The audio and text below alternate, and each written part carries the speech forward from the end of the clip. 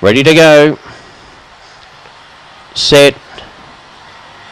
Racing, Mr. Banks came out pretty well. A bit slow to hit the ground was Colquhoun Bomber, and showing pace out one on the track, Platinum Force.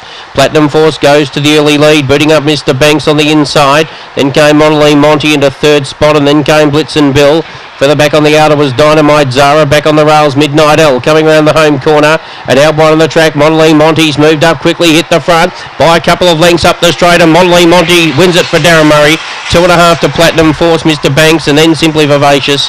In behind those, Midnight L, then came Colquhoun Bomber, Blitzen Bill toward the tail, Dynamite Zara. The runners around 26-24.